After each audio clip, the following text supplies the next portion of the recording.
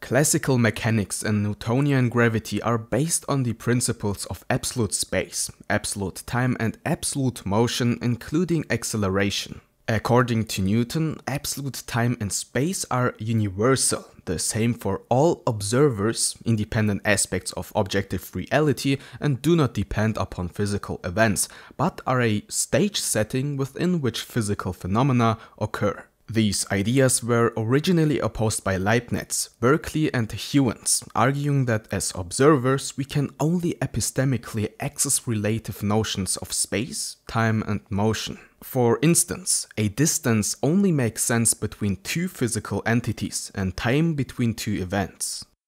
Newton's justification of absolute space and motion is portrayed in his rotating bucket of water experiment at the beginning of his 1687 masterpiece Principia, which can be summarized as follows. A bucket with water is set spinning around its axis, and at first the walls of the bucket rotate relative to the stationary water, while the surface of the water remains flat as prior to the spinning. After the water starts to rotate as well, it rises towards the walls, and its shape is no longer flat when the spinning bucket and water are at rest relative to each other. Interactions between water and walls due to their relative velocities cannot explain the shape of the water, since prior to the spinning, when the shape of the water was flat, they were also at rest relative to each other. Newton assumed this experiment could be used to measure rotation with respect to an absolute space, without relation to anything external, which remains always similar and immovable, which produced the inertial forces that made the water rise. Leibniz's relativistic space, time and motion ideas were further developed by Ernst Mach in his 1883 The Science of Mechanics, which inspired Einstein to develop general relativity, who originally coined the term Mach's principle, in which he criticizes Newton's conclusion of his bucket of water experiment, stating that no one is competent to say how the experiment would turn out if the sides of the vessel increased in thickness and mass till they were ultimately several leagues thick. According to Mach, the relative rotation of the water with respect to the bucket produces no noticeable centrifugal forces, and such forces are instead produced by its relative rotation with respect to Earth and the other celestial bodies. In this way, the relative motion between the several leagues thick bucket and the water could produce noticeable centrifugal forces in the water, and perhaps their non-relative motion could reduce these forces when both rotate with respect to the rest of the universe. In contrast to Newton, who attempted to explain the physical effects of inertia through a sort of resistance to motion with an unobservable absolute space with no physical properties, Mach conceived inertia as an interaction that required other external bodies to manifest.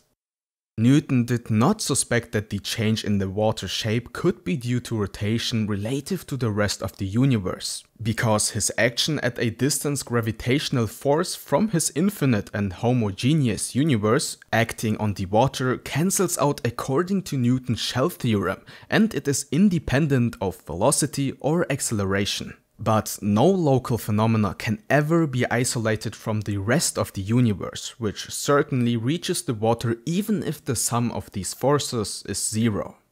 According to Mach, and in opposition to Newton's conclusions, a spinning bucket of water in an empty universe would not change the water shape, because one could not detect relative motion in an empty universe. It would be undefinable. And if the rest of the universe was set spinning while the bucket was at rest, the water surface would curve, as both the spinning of the bucket or the spinning of the universe are indistinguishable systems without an absolute space.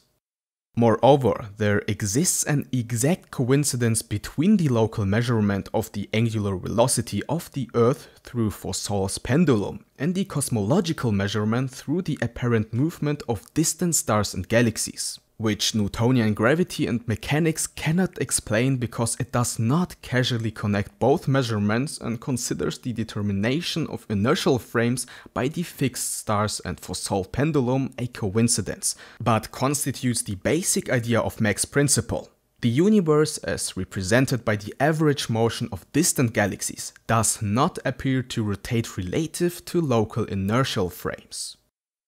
According to Mach, and known as Mach's principle, the inertia of a body is not an independent and intrinsic property of matter, unlike in Newtonian mechanics and general relativity, where a particle in an empty universe has inertial properties. Instead, inertia is the result of the action of the universe as a whole. Mach suggested that the fixed background distribution of matter in the universe must exert the initial forces on a local accelerating body.